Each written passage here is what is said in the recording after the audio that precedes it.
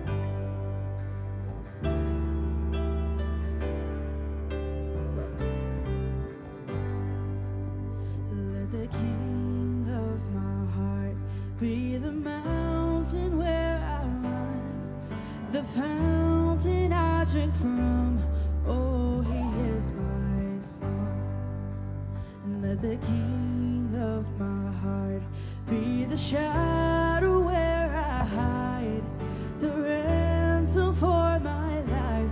Oh, he is my song, and you are good, you're good. Oh, and you are good, you're good. Oh, yes, you are good, you're good.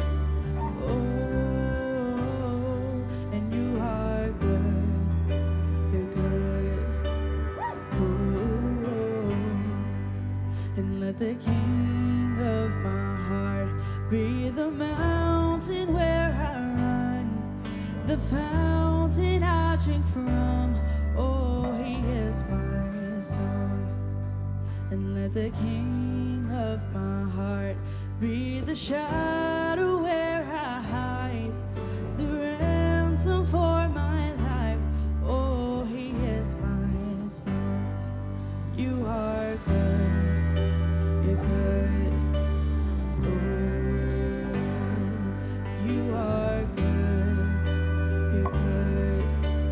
Oh, yes, you are good, you're good. Oh, and you are good, you're good. Oh, and let the King of my heart be the wind inside my sails, the anchor in the waves. Oh, he is my song. And let the King of my heart be the fire inside my veins, the echo of my days. Oh, he is my song. And let the King of my heart be the wind inside my sails, the anchor in the waves. Oh, he is my song. And let the King of my heart be the fire inside my veins, the echo of my days. Oh, yes, my soul. And you are good, you're good. Oh, and you are good, you're good. Oh, and you are good, you're good. Oh, say you are good, you're good. Oh, you're never gonna let me down. You're never gonna let me down. You're never gonna let me down. You're never gonna let. Just lift your voice this morning. Say you're never gonna let me down. You're never gonna let me down. You're never gonna let me down. You're never gonna let me down. You're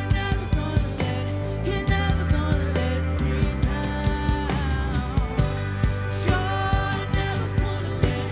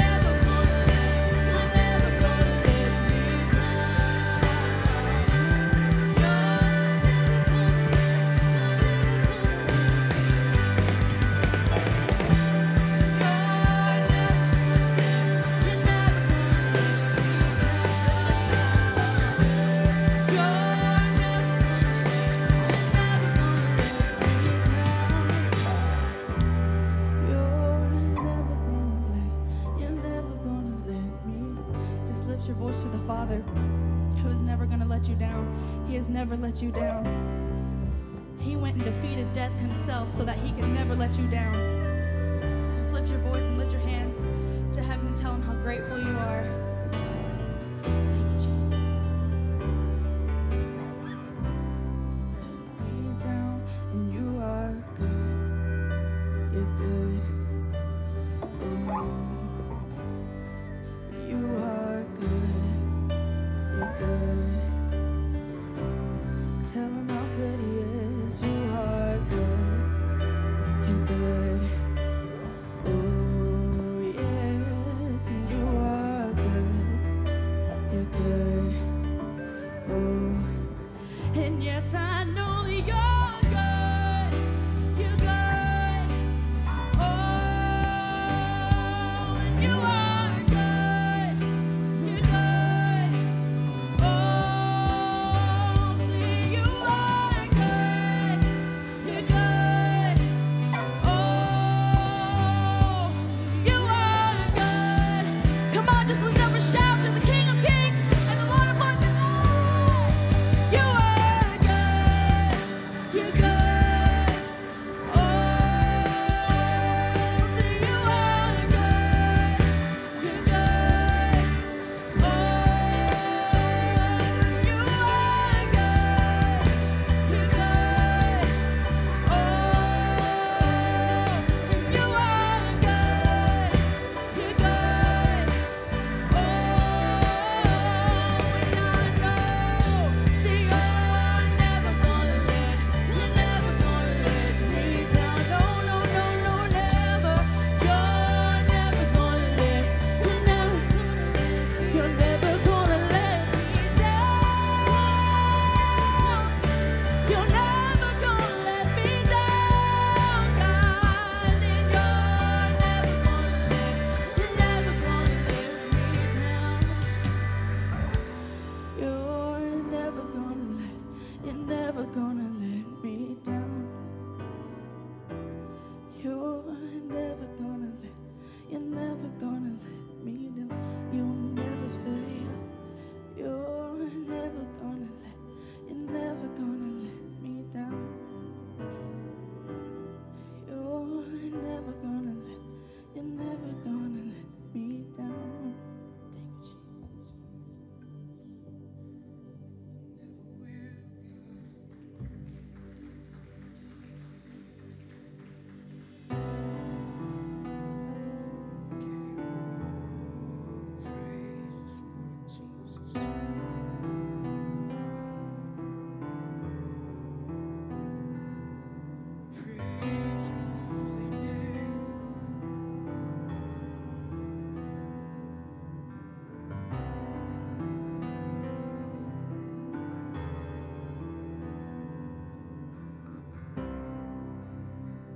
It all revolves around your throne. Who can know your glory? So high above, yet slain for us. You alone are worthy, and the praise is yours. And the praise is yours. You're the one we bow before, reigning over us as we lift you up. You will reign forevermore.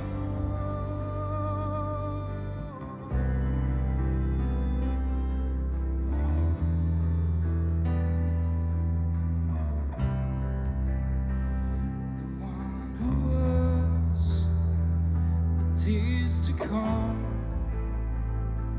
God of every moment, forever crowned, exalted now. You alone are holy, and the praise is yours, and the praise is yours. You're the one we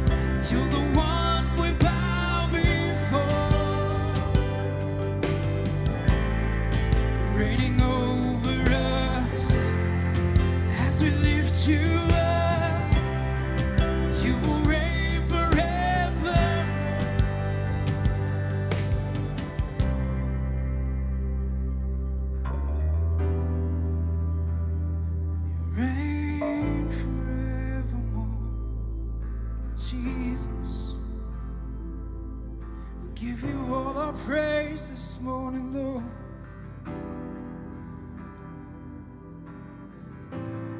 Through your praise, we receive victory.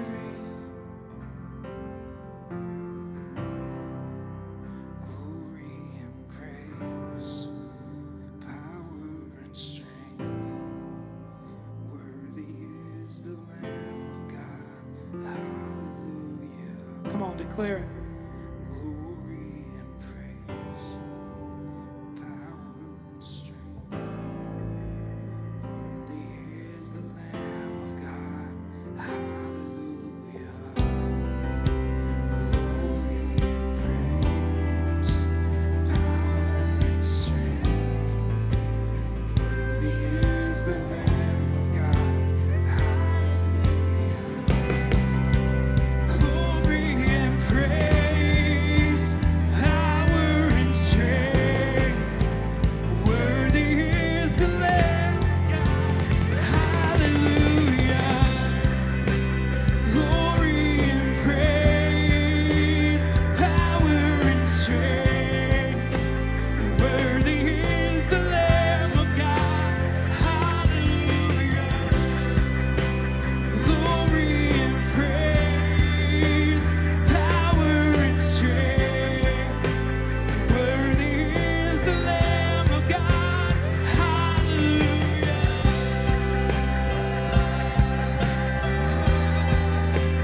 Hallelujah. Worthy is the Lamb of God.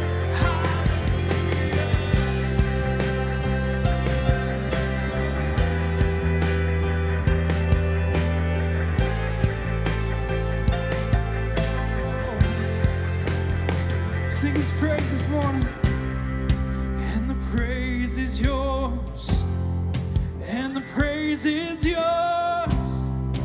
You're the one we bow before. Come on.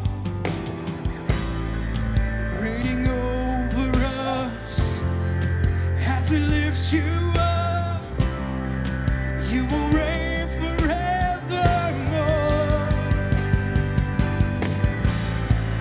And the praise is yours.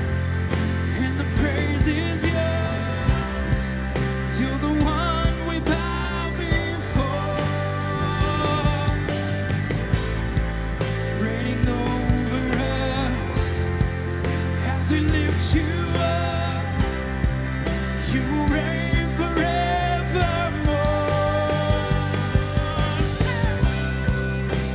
Glory and praise, power and strength. Worthy is the Lamb of God. Hallelujah. Glory and praise, power and strength. Worthy is the Lamb of God. Hallelujah.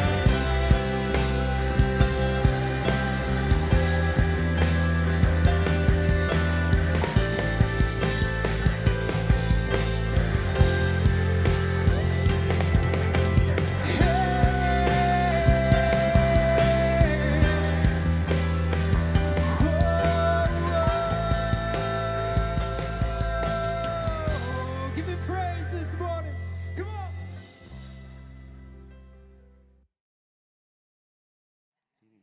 Hey, I want to talk to you. I'm going to start a series on Elijah. I have been thinking about different things to talk about, and we're going to talk about navigating life.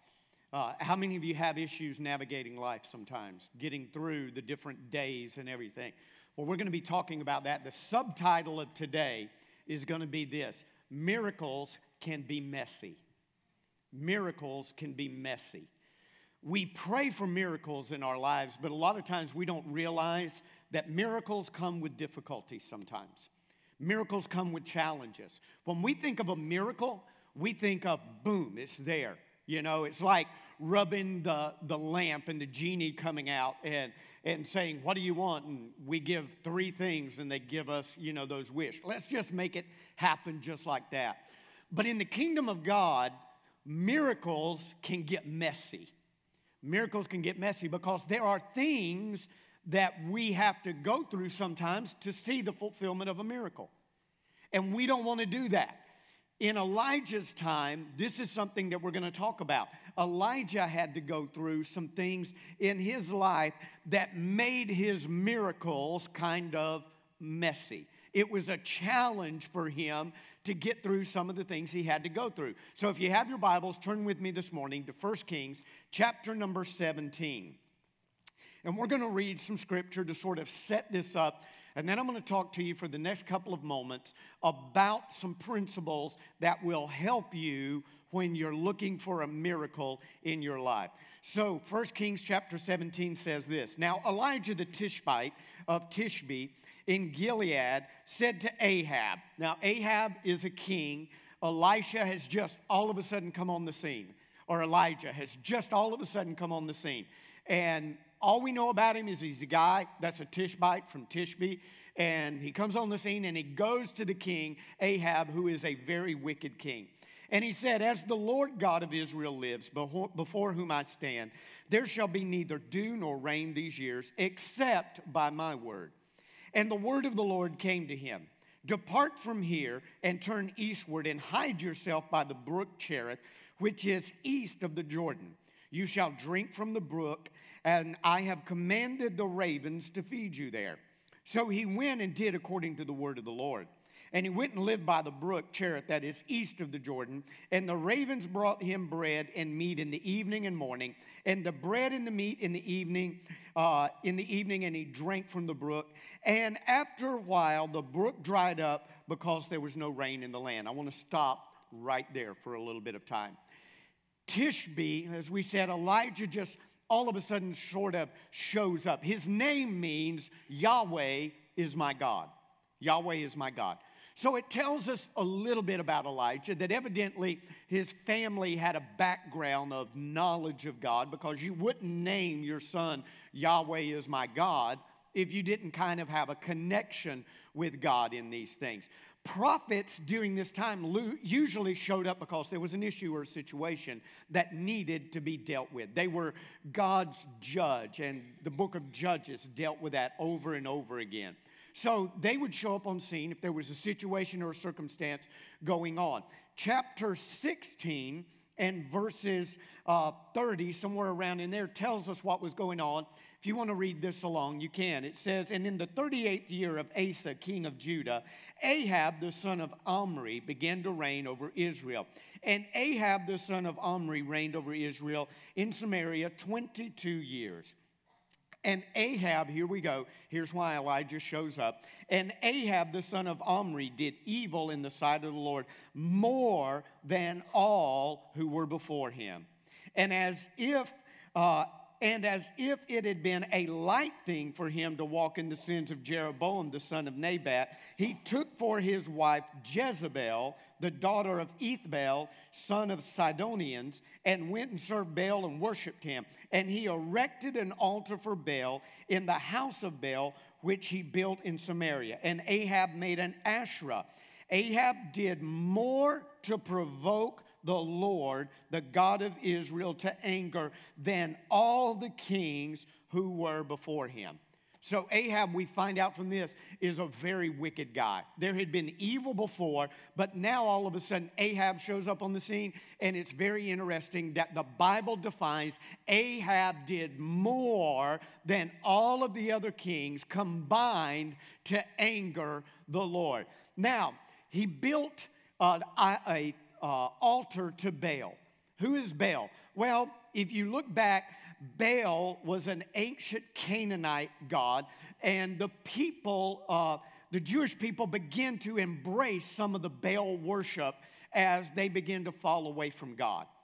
Baal, his real name, Baal was a fertility god who was believed to enable the earth to produce crops and the people to produce children.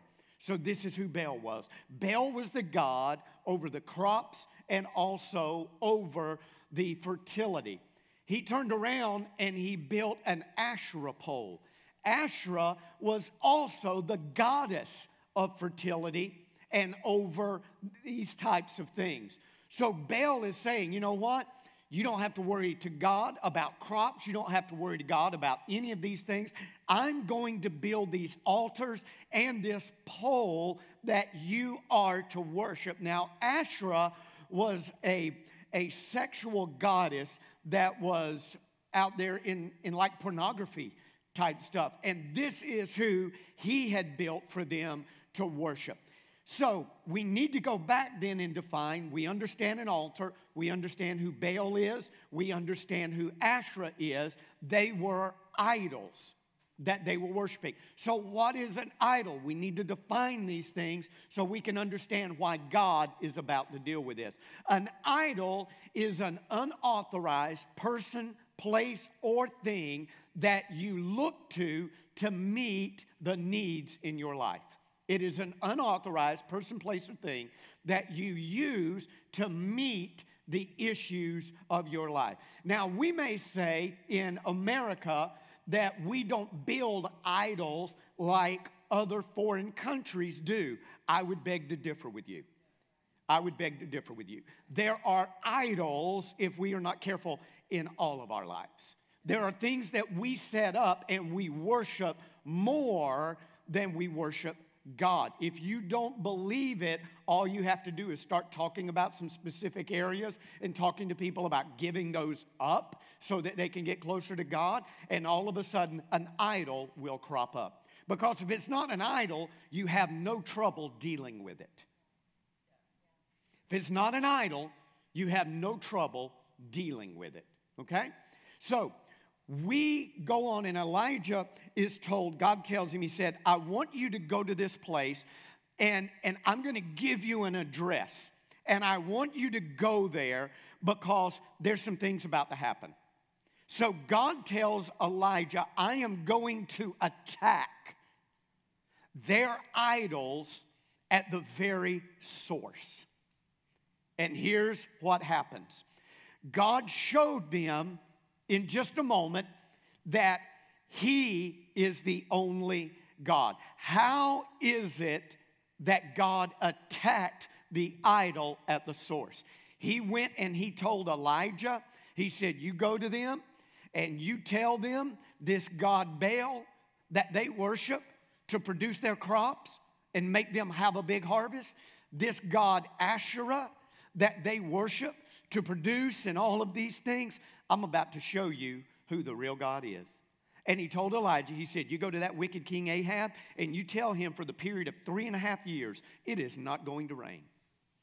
Now, any of you who deal with crops or animals or anything like that, what would it do to you if there were 3.5 years of no rain? Not a drop. Do nothing. Nothing. No wetness, no dew in the morning, nothing. It would cripple you. It would cripple your country because you weren't prepared. What if God came and said today, he said, hey guys, Evangel, that rain y'all just got, last you're having for 3.5 years. There won't even be dew in the morning. It's going to be dry. It would cut us off. So here's the first thing that you need to understand in this principle. The idols in your life will be attacked by God. The idols in your life will be attacked. You can use the word addressed. You can use whatever you want there. But they are going to show up.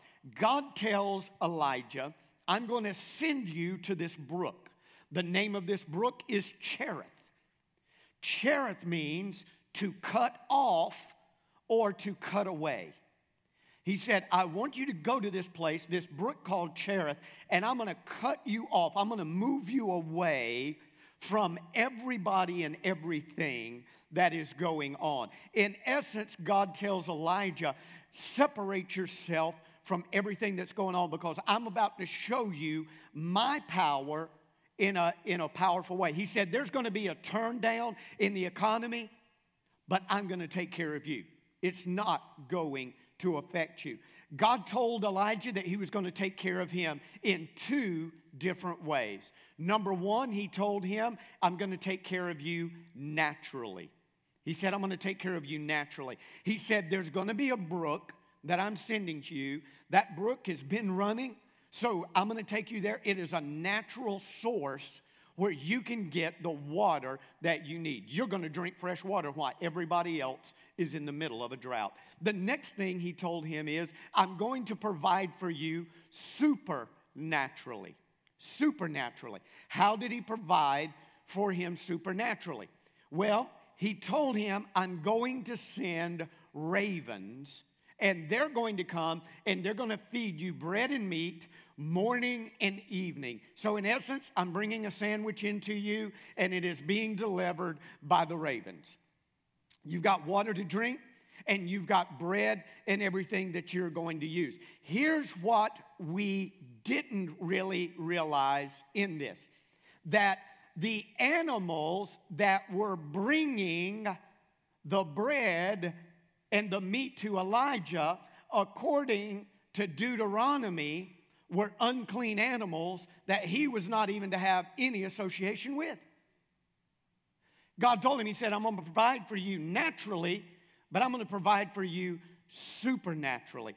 Why would God tell Elijah that he is going to provide for him through unclean animals? It's because God was showing him, I can use whatever I want to make a miracle happen. That's where the miracle gets messy. Because Elijah is a prophet. He's not supposed to touch this stuff, not supposed to have anything to do with it. And God tells him, don't you put me in a box. He said, I know what it says. I'm the God of the Word. I'm the God of the Word. But I can take anything I need to, and I can switch it around. Sounds like Peter when he was up on the rooftop, and the vision came, and the blanket came down, and there was all kind of food, and God said, eat. The angel told him, eat. He goes, I'm not going to eat of that. It's unclean. And he said, don't call anything that God has created unclean. So here's what I'm telling you today. Don't be surprised if God uses something out of the ordinary at an unexpected time that you may think is not the way God should do it to meet a miracle that is in your life. Number two, God must be your only source. Number two, God must be your only source. Number one, God will attack the idols that are in your life. Elijah said, I can't mess with that. God said, hey, don't you tell me. Don't you tell me. I can do whatever I need to. And now he's about to show him that I'm the source. He's feeding him. He's doing all of those things. Everything in your life is only a resource that can be used by the source. Everything that we have is only a resource. We've talked about the tithe. We've talked about the first fruits. We've talked about all of those things. All that you have is only a resource that is given to you by the source. Okay? That's something, if you're jotting down on your notes, you need to jot that. That's a statement there that can be used over and over and over in your life. Verse number 7, the brook dries up. Just because God is providing today doesn't mean it may stop tomorrow.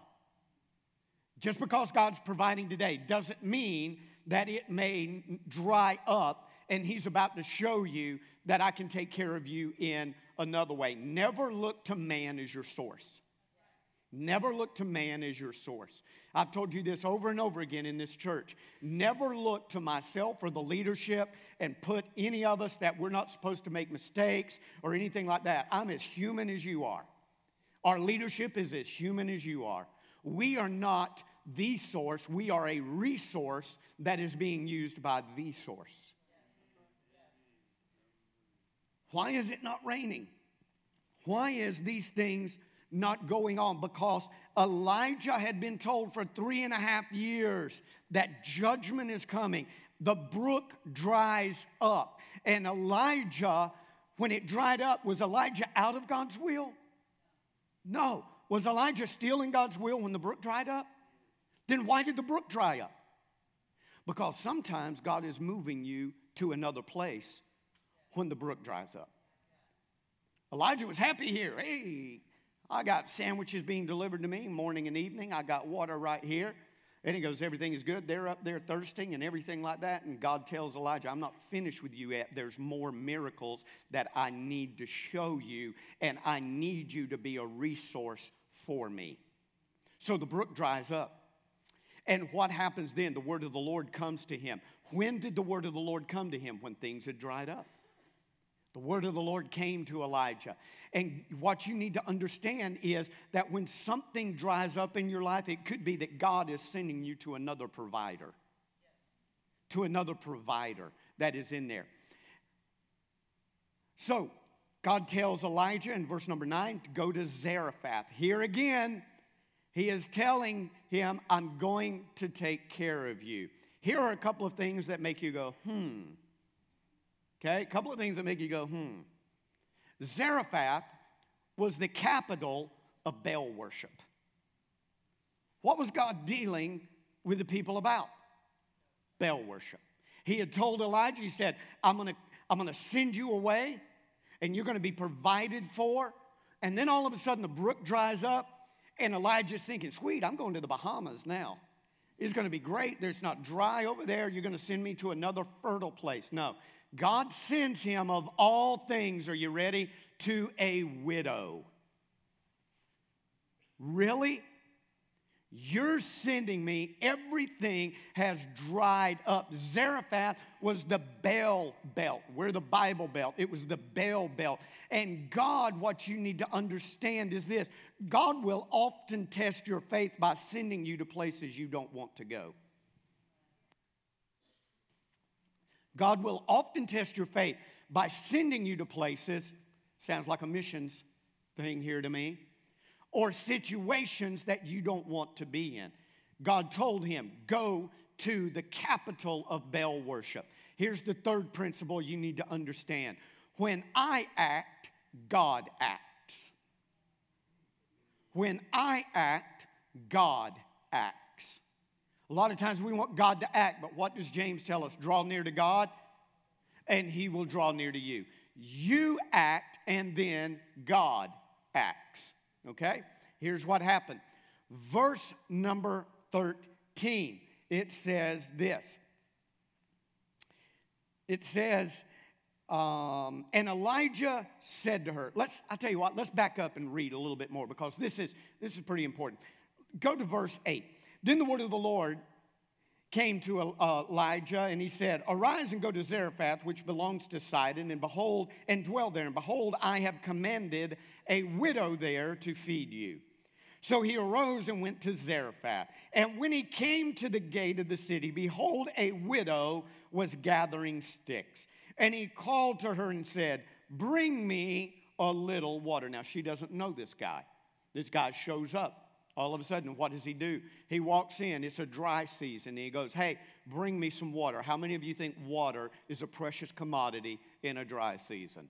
I do. He tells her, bring me something that is precious to you.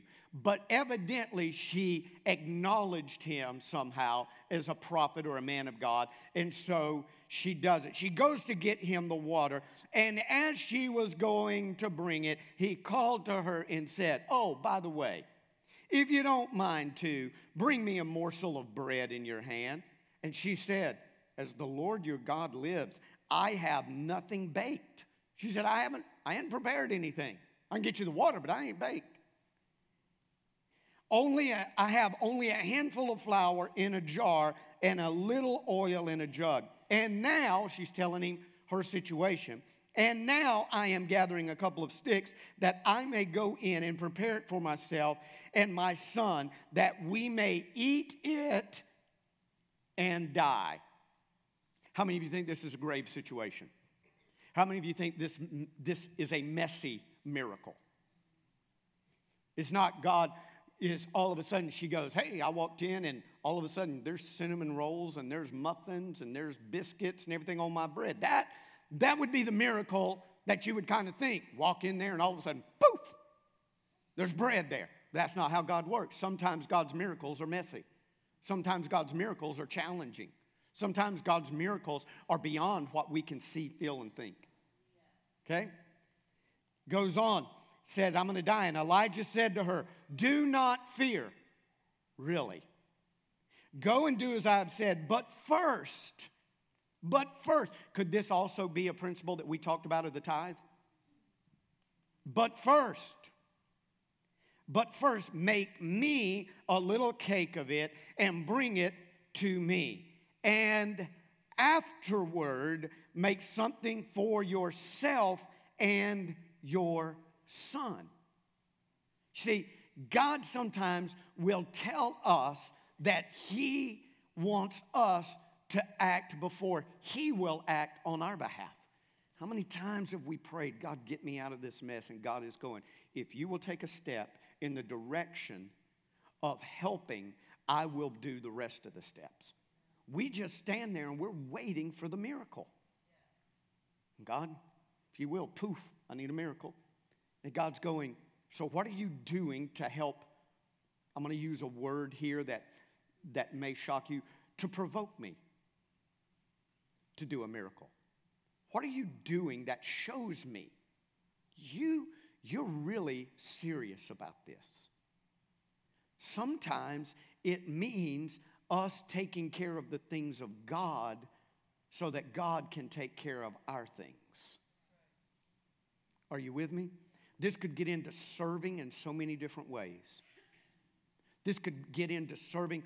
What are you doing for the kingdom of God that would have God acknowledge you?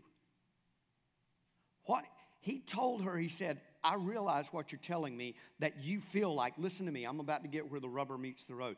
I realize you telling me you're tired of serving. I realize you're telling me you're tired of being the one that you feel like is always doing. I realize you're telling me these things, but here's what I'm telling you. You're complaining to me about not having energy, and you're complaining to me about not having passion anymore when you have stopped the source by which I infuse you with those things. That's an amen or oh me. You have stopped by which I infuse you with those things. How many of you think that if we want God to serve things in our life and to do things in our life, that we need to be doing things for the kingdom of God and investing time back into it? It's a no-brainer. It's a no-brainer. God is telling us many times in this, we limit Him because we limit ourselves. And here's what God is telling her. He told her through Elijah, he said, you see, I'm telling you this.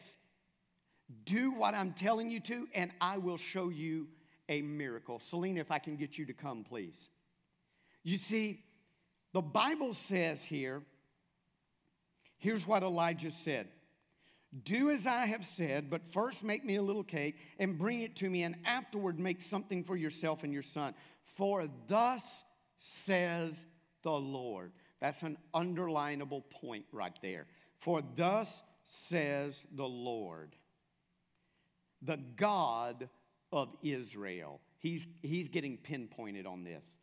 The jar of flour will not be spent or will not run out, and the jug of oil shall not be empty until the day that the Lord sends rain upon the earth. How many of you think this miracle is about to get messy for this woman? This is what I call a messy thing. Well, Lord, what if you don't? I wonder how many miracles we what if you don't ourselves out of. I wonder what kind of just phenomenal things in our life that God wants to do, and what if you don't ourselves right out of them? But what if He does? What if He does? Well, Pastor, is this going to happen? If I do it now, is God going to come through next week for me? It's about the faith that you're building for the provision to come. You're building a bridge from the natural to the supernatural. Every time you step out in faith, every time you step out in faith. And here's what it goes on and says. And she went and did as Elijah said. And she and he and her household ate for many days. You know what that tells me? God took Elijah from the brook Cherith, which is the brook of separation, and he spoke to him there. He said, God, Elijah, I'm going to show you I can do some things for you. I'm going to put you by a brook that's not going to run dry, even though everything else is drying up. I'm going to send ravens that are defined as unclean to feed you. I'm going to send you to Zarephath, the capital of Baal worship. But there in the capital of Baal worship, you're going to find a woman who evidently understands the principles and has a heart after God in all of this mess. And I want you then to challenge her faith. And I want you to tell her to take those sticks and that little bit of flour and that little bit of oil, and I want you to tell her to feed you first. Feed the things of God first. Did you get that?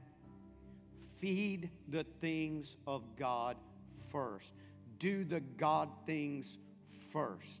Seek first the kingdom of God and his righteousness, and then all these things will be added unto you.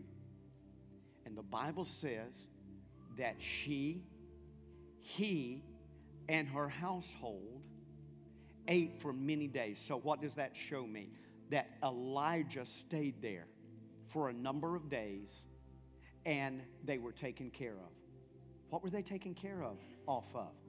A couple of sticks, some flour that she only had enough for her and her son a little bit, and oil that she only had enough for her and her son a little bit. And God said, you give me the little bit and I'll give you the lot. You see, too many people want the miracle, but they don't want to be the instigator of a miracle. When Hannah wanted a baby, she told God she was willing to give the baby back to him to serve in the kingdom. The boy that had the lunch, he told him, he said, all I've got is just this. I know there's 5,000 men out here, not counting women and children. And he said, but if you want my lunch here, you can have it. And what happens? The boy took more than he gave back home. And I've told you this before. I kind of believe that the boy took it back, and some of their friends actually came and had a meal with them. This is just me speculating and going a little bit further with it. I think they came, hey, come here and see what God did. We had a little bit, but we've got a lot. Y'all come and eat with us. How did this happen? I don't know. My son went, and this man named Jesus, was asking if anybody had anything. The disciples were, and he goes, well, I've got 5 loaves, 2 fishes. It's my sandwich. And so they said, well, can we have it? Sure. And look what he brought back. There's all these baskets. Proverbs 11:25. Whoever brings blessing will be enriched, and the one who waters will himself be watered. Great scripture. Whoever brings blessing will be enriched, and the one who waters will himself be watered. Ecclesiastes 11:1. Cast your bread upon the waters, for you will find it after many days. That means it's going to come back to you. So Elijah invoked her faith, and her faith helped provide the miracle that God supplied. So here's my question to you. Who's your source? Who's your source? Once you truthfully answer that, you will begin to understand the freedom that there is in God. You'll understand the miracle may be messy. You may not understand it. But God said, it tells us in the Word, I've never seen the righteous forsaken or his seed begging for bread. When we do for God, God will do for us. And by the way, there are people who may say, well, that's an Old Testament story. You know, that was way back there. Luke 4:24, Jesus is talking. And he said, I tell you, there were many widows in the days of Elijah, when the heavens were shut up for 3 years and 6 months, and a great famine came over all the land, and Elijah was sent to none of them, but only to Zarephath in the land of Sidon, to a woman who was a widow. God acknowledged what had happened. Every head bowed and every eye closed. Miracles can be messy. Miracles can be messy. Sometimes we don't know where they're going to come from. We don't know how the things are going to happen. And God calls us to do something that seems just so outrageous. Really, God? Do you know the need that I have? Do you know the brook is dried up? You're going to send me over here? Well, God, this doesn't make sense. That doesn't look like a very godly way to supply my need. I'm not talking about sin or anything. I'm talking about the unexplainable. And here's what God says. If you will provide for me, I will provide for you. You may be here today and you may say, you know what, I'm just weary in serving. I'm weary in doing this. It seems like all I do is pour out. It never comes back in. Here's what I'm telling you today.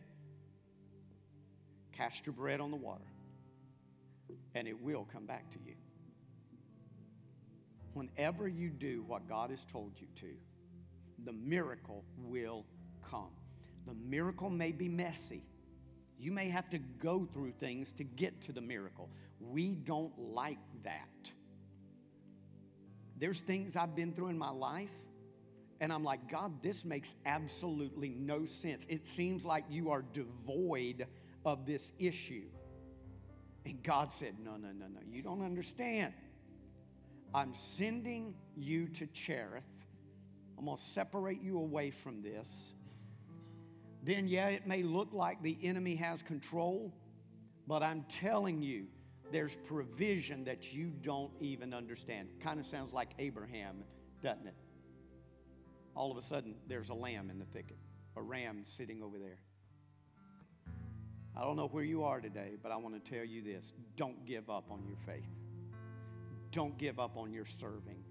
Don't give up on the things of God, because you may be right on the brink of a miracle that has been messy that God is going to show up in.